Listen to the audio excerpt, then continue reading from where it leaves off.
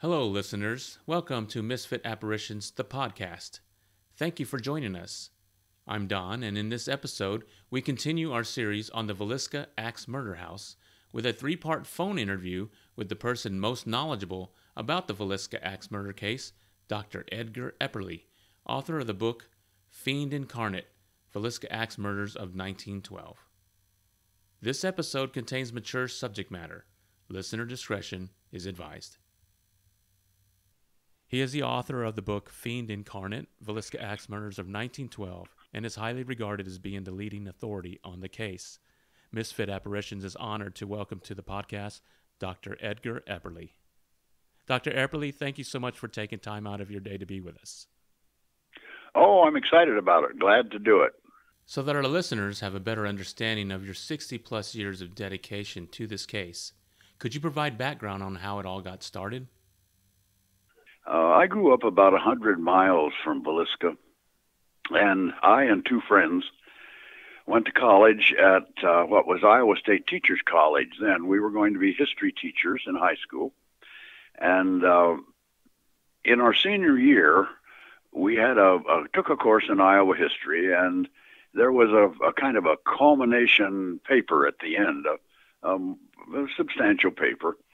And we got talking, I remember clearly, on a Sunday afternoon. We were riding down the road talking and said, well, what if we would propose to do original research rather than just library research and see if we could persuade the teacher to let us do a joint paper? And we did. We proposed that, and she okayed it. And our choice of topic was just, again, by chance. We had all heard of the Villisca murder, but none of us knew anything about it. And so we proposed to do a paper on the Villisca murder. And so the first time I went to Villisca was in the spring of 1956. I've been giving speeches around Iowa at libraries since the book came out. And I've been telling people it was 1955. But when I go back and look at the record, I find it was a year later than that. So the three of us went there. We spent an extended weekend there, interviewed as many people as we could locate that would cooperate and agree to the interview. I read the local newspapers and did some photographs of the house and the cemetery and those kinds of things.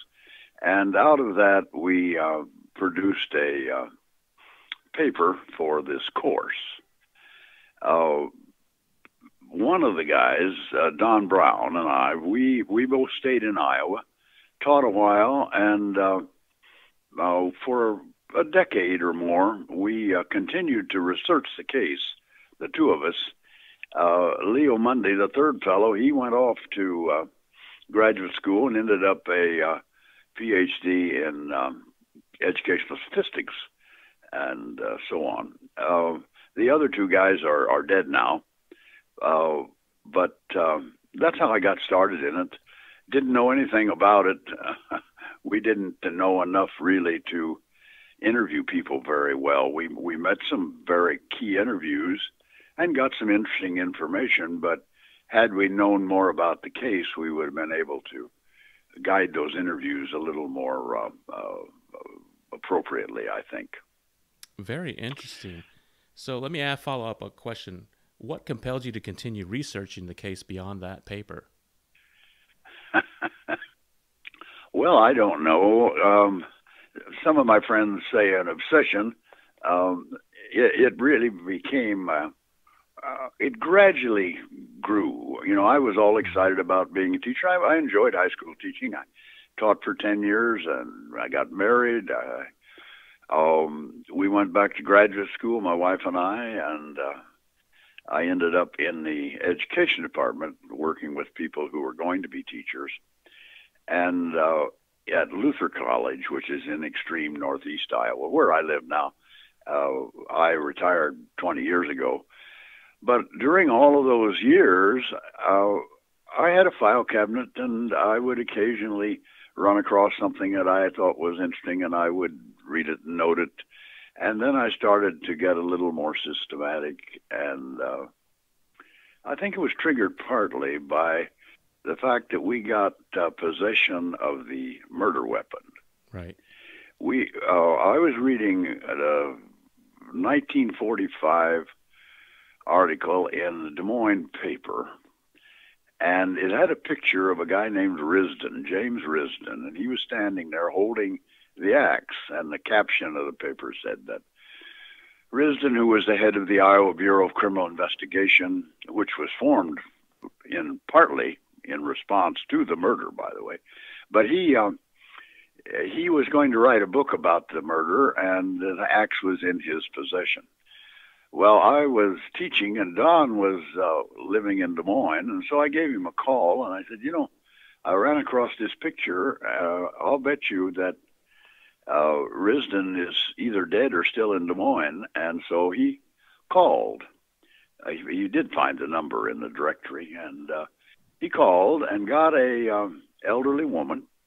Yes, he was my husband. He's dead. Yes, we have the axe. It's upstairs in the closet. Would you sell it? Oh, I'd give it away. Gives me the willies. And so Don went down and talked to her, and she gave him the axe. And then about a week later, he realized he needed to have a little more information. And so he took a notary public with him, and she and he went down, and she wrote a notarized statement, the lady, Mrs. Risden, that this was the axe, and signed it. And Don had offered her money, and she wouldn't take money, so he gave her a box of chocolate-covered cherries, wow. which were popular confectionaries in those days. Mm-hmm. And that's how we got the axe. There's little doubt that it is the axe. The people who own the house and have it open for display, they display axe, and they would like, in the worst way, to get the original axe. Of course, I understand that. I mean, I would too if I were, had a museum that I was displaying and getting people to come to and so on.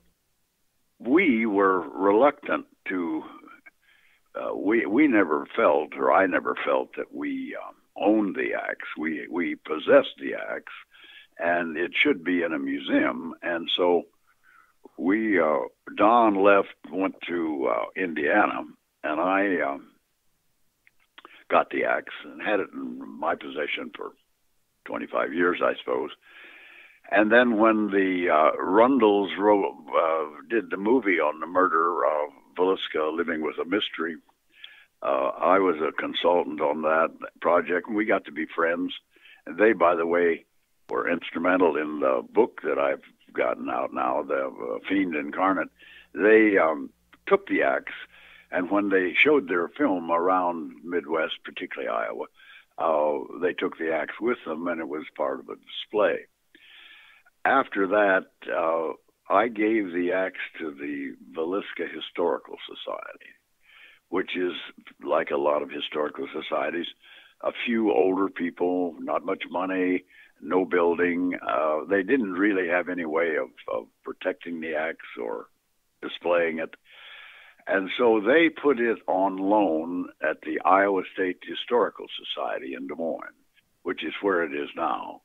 It is the legal possession of the Villisca Historical Society, but it's on an extended loan to the state. If you look at the history of it, the axe itself, there are photographs that were taken at the time of the murder. The axe is an old and battered one, and it's got some marks and scars and things, and you can match those to this axe to show that it's obviously the same axe. There also are exhibits information written on the axe in India ink. It's getting a little dim over the years, but it's there. You can read it. It was displayed at the Kelly trial in 1917, who's the only person who was tried for the murder. And there is not only the exhibit number on it, there is also the initials, three-letter initials of the fellow who was the court reporter for the judge at that trial. And the court reporter is in charge of the exhibits. And so he identified it by doing that. Oh, the axe itself was the night of the murder, the night the murder was discovered, Monday, the 10th of June, 1912. The county sheriff, Orrin Jackson, came home to the jail in Red Oak, which is the county seat of Montgomery County. And a guy named Tom Motes was dating his daughter. And he was there, and he said, he came in, he had this thing wrapped up in a gunny sack, and his wife asked him, what is that? And he said, oh, that's the axe that killed those people over in Villisca. And he put it in the front closet. And then it was in the possession of the county throughout from 1912 until the 1920s. The last trial, which was, I believe, in 1921, the last litigation growing out of the murder. And sometime between then and 1932, date's not certain, the sheriff of Montgomery County gave the axe to Risden.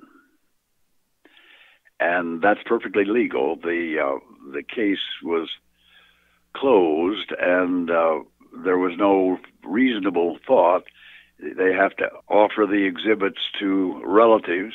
Not surprisingly, the relatives didn't want it, and so he was free to do with it as he pleased.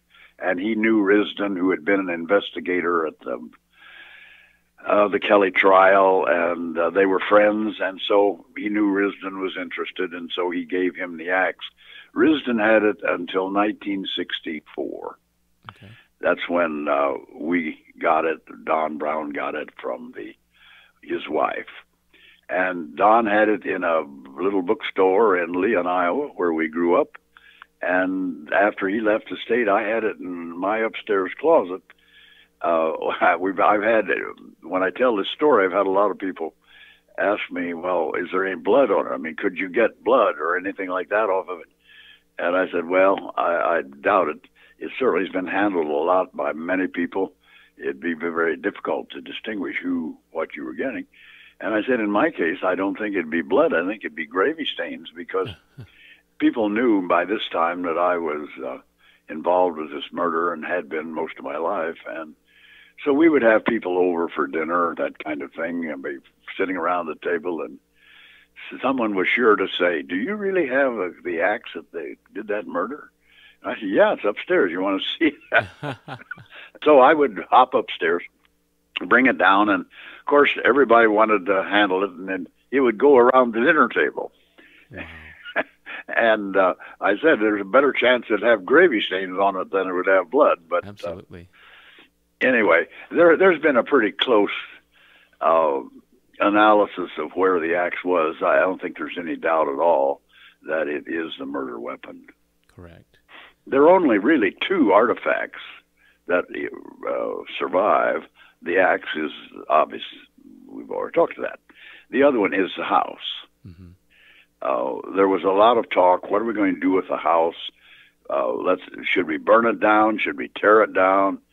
But it was a relatively valuable house. It wasn't a big house, but it was worth some real money in those days, and too valuable to just tear down. And so they refurbished it and had a difficult time renting it, but they finally got it in the market. And from, I think it was 1915 until the 1990s, it was in private hands. It was either owned or rented during those years.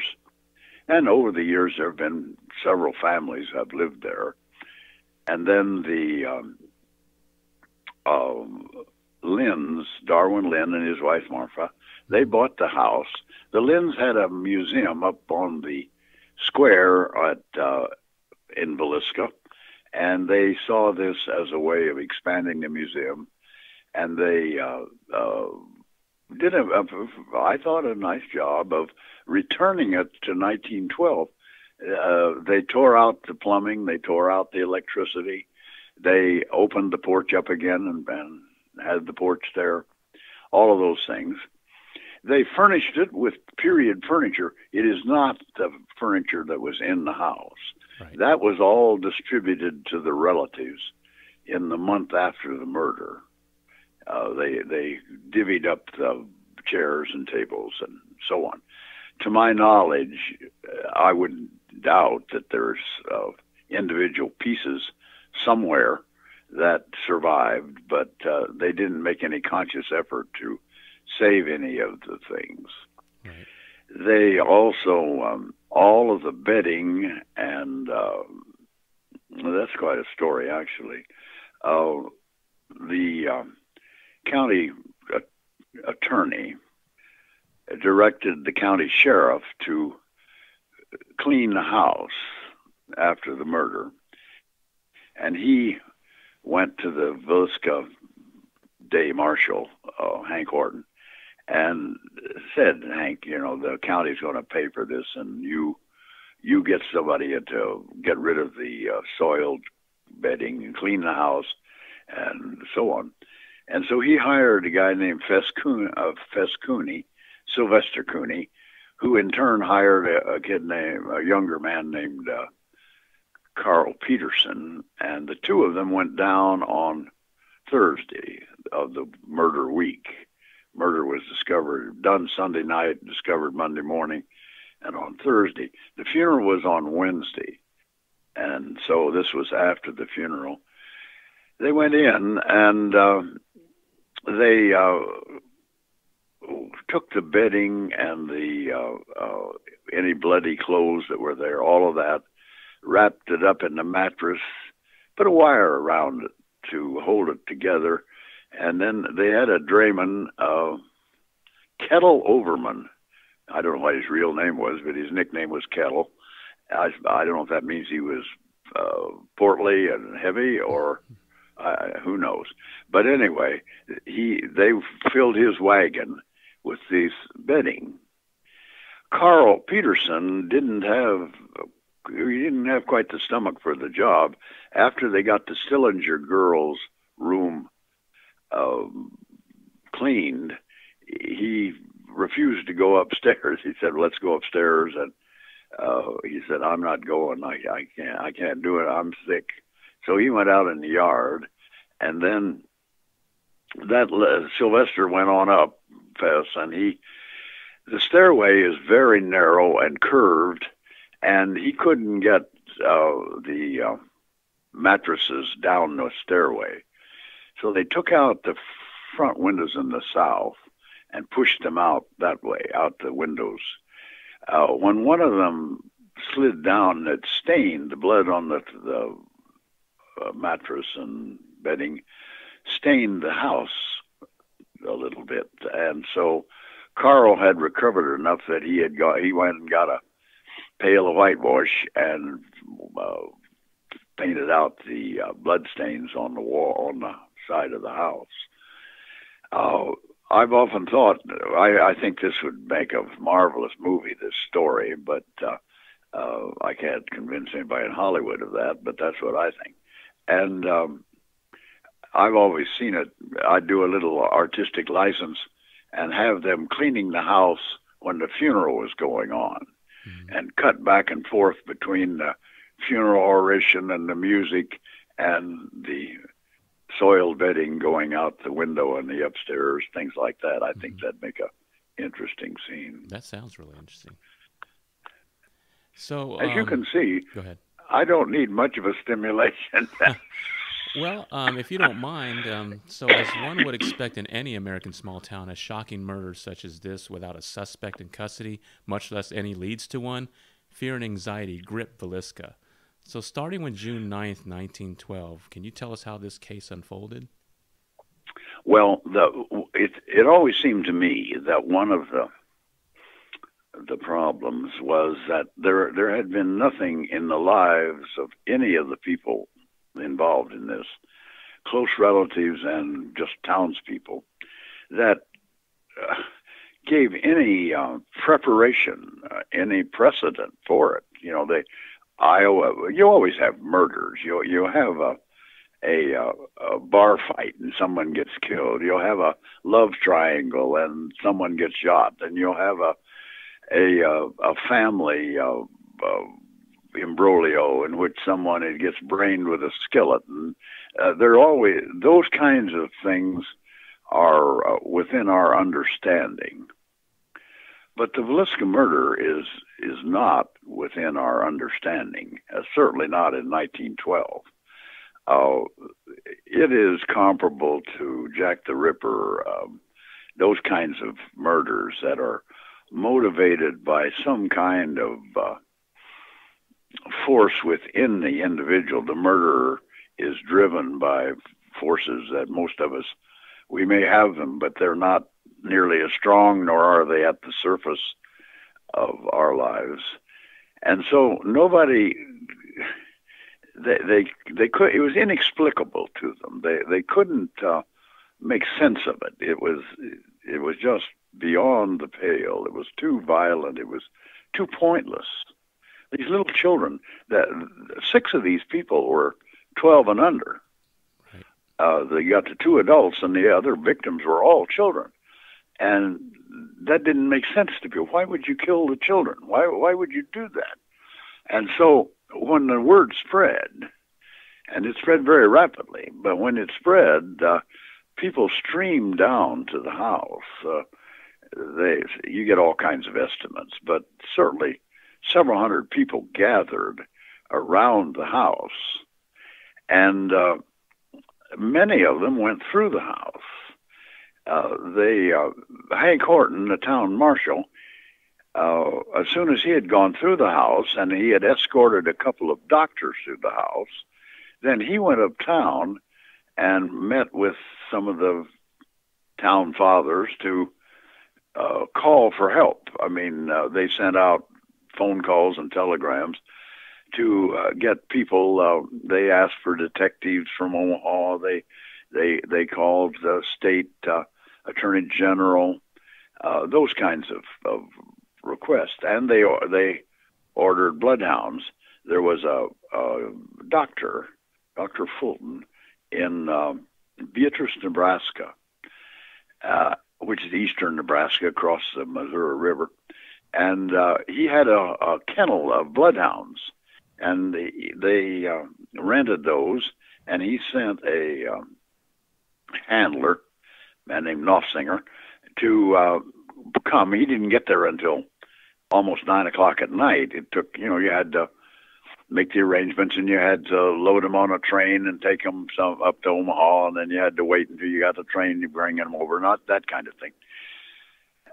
But he left, when Hank Horton left the scene, he left a man named Harry Overman, who was much younger, 26, I think. And Harry was a night marshal. They only had 2 policemen in Villisca at that time. And as the night marshal, and that young, he really couldn't control the crowd. People started inching into the house, get up on the porch and look in, and pretty soon they went in the house. And when the county coroner got there about 9:30, maybe a little later, he was examining the bodies, and he said it was a madhouse. People were running from room to room and shouting. He said, I said to Overman, why in the hell don't you get these people out of here? And he said, I can't do it. I push them out the front, and they come in the back. Mm-hmm. And that was true until about 10:30, 11. And then the marshal from Page County, that's the county south of Villisca, Montgomery County. Clarinda is the county seat there. Whitmore was his name. He arrived, and he was a mature guy who had been a sheriff for quite some time, and he immediately saw that things were out of control, and so he deputized half a dozen or a dozen guys, and they got wire, and they ran a wire around the house so nobody could get in. But for the first 2 hours, there were, well, some people have said several, some say dozens, some say more than 100. I don't know, quite a few people went through. Nothing like but you must remember that there wasn't a roll of crime scene tape in the world in 1912, certainly not in rural Iowa. And the idea of sealing the crime scene was all in the future. And some people have said, well, would they have solved it if they hadn't had all of these people in there? And I don't think so. I don't think those people did as much damage as you might think they would, because they didn't collect any physical evidence in what we think of as physical evidence. They didn't collect any body fluids or fingerprints. They tried to get fingerprints, but that was the next day before that happened. They didn't get any, but they tried to, and but they didn't collect any hair or fiber or nothing like that. Blood typing was still in the future. You didn't know that blood was of a different type from different people, and consequently, what they looked for were footprints. If they could find soft soil, could they find a footprint or something that the killer might have left, or someone who had seen somebody approaching the house or leaving the house, things like that. Very gross measures we're so used to, and all of us are corrupted by the TV shows in which if a person walks through the room, you can identify him and all his relatives in the world with the modern techniques, but none of that existed. Mm-hmm. And so the people were at a loss of what to do. That led to a lot of the problems that grew out of the murder. The first assumption was that the assumption by the police and the authorities was that it was a serial murder, and it was related to the murders that had happened in Colorado, Illinois, and Kansas the year before. And that still is a very viable theory. It's a very popular theory right now, and it may well be true. It may well be that it looks like a serial murder.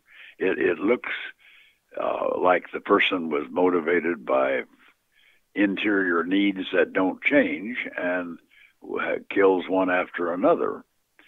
But they weren't able to link anybody to it, nor did they find another murder after it. There are some candidates, but none that really looked like they were part of any kind of series. It apparently ended with the Villisca murder. The second thing they did, they started to look at local people who might be potential murderers. They were desperate to find the killer, and when they didn't find them, they ran out posses and they checked the trains and all of that kind of thing. But when they didn't find anyone, then they started, well, could it be one of us? Mm-hmm. And there were people within 15 minutes of the murder who were speculating that F.F. Jones, a local banker, hardware dealer, implement dealer, state senator, had been state representative, was a leader in the Methodist Church locally, kind of a pillar of the town, that maybe he had something to do with it. And that was based on the fact that, one, he wasn't a very likable guy. Most people didn't like him. There was some resentment of him. He was arrogant.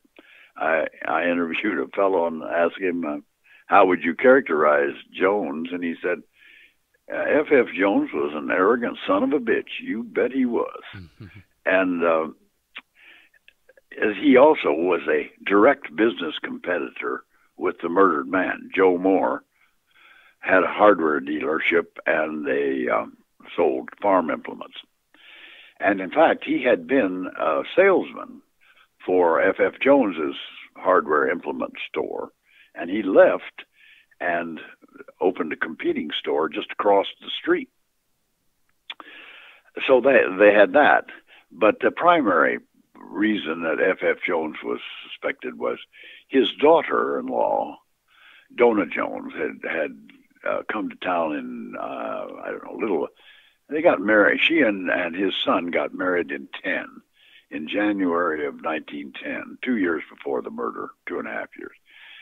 And by the time of the murder, in 1911, she was entertaining and receiving calls from at least 3 different men in town asking if they could come over, and she would say, no, he's here, or yes, come on, and that kind of thing. And so what they did in those trysts, nobody knew, but everyone was suspicious. And that seemed like maybe to save the family honor, F.F. Jones might have hired that murder. Nobody thought he did it himself. He was a man of, 59 maybe at that time. I can't remember exact age. But in his late 50s, and austere, more of a political leader. He wouldn't stoop to do anything like that, but he'd hire someone to do it. That's what they felt.